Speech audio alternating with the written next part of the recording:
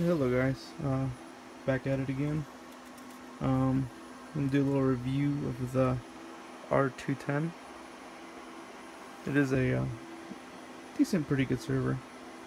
It's the very first generation, as you can tell. There's no Roman numerals next to the 210, so it's the first generation. Pretty noisy. Sounds like a lawnmower driving through a little server room. It does have one Xeon CPU. I got it for a very good price on eBay. Bought it for my UTM, but I decided I'm not going to use it anymore because I replaced this with Edge Router Pro for routing and some things like that. Kind of went with cloud-based security to protect my network, and I might implement Snort down the road, just a VM, and maybe a few other things. But my web filtering is done by OpenDNS. I pay for the business package, just the premium one. It's like $20 some a month. I can't remember off the price. But yeah, let's get it going.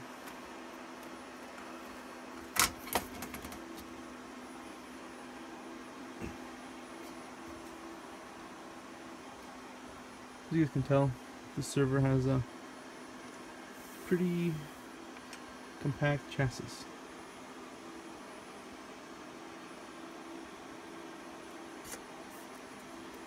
Got the CMOS battery.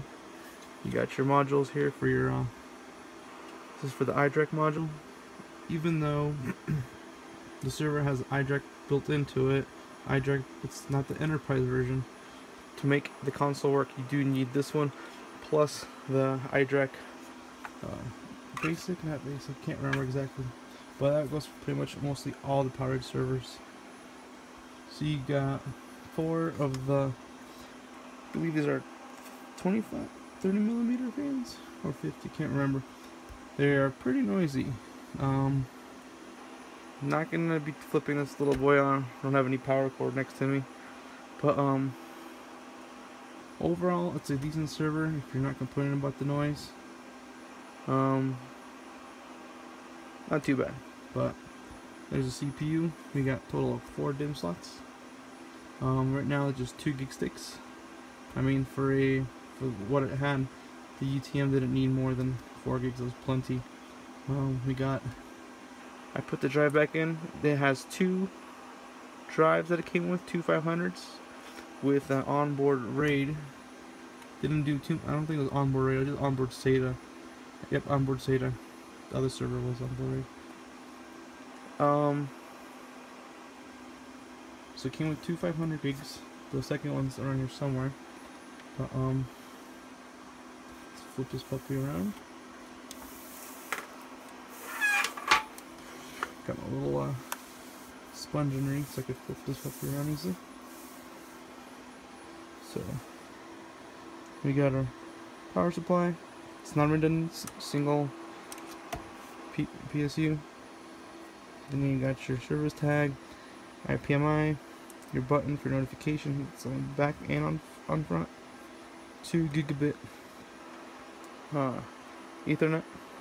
You got your USBs 2.0, so your eSATA, VGA, serial, and your iDirect, which is not here. I took it out. I put it back, the slot back in. But yeah, there's up close of that.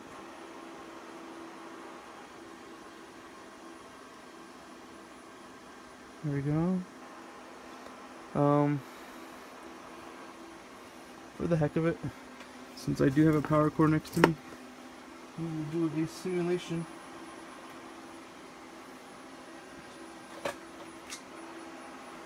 of it powered on.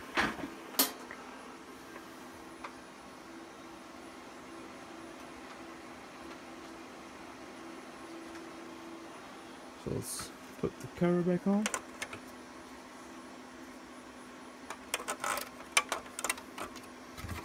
Wrong way.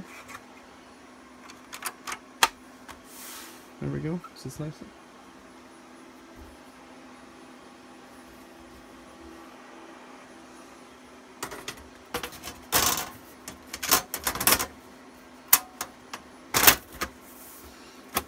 There we go.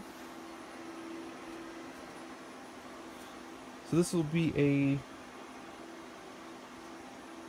sound test. I mean, keep in mind, I have this rack up here running, so gotta do some kill management here. But keep in mind that rack is running, so this is pretty loud still.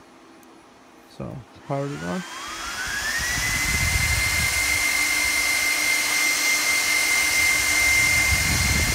Cold booting right now.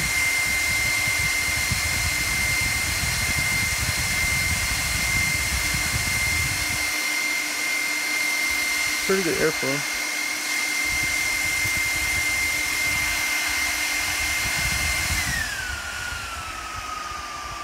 I was gonna do some air test, but the thing quiet down.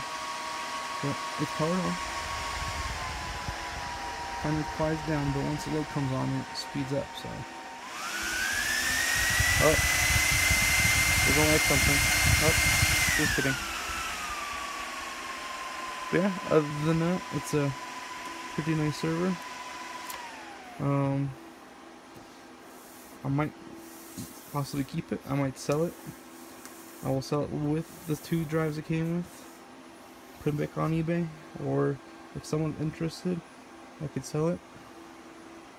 But yeah, other than that, there's a little review about the Dell PowerEdge R210.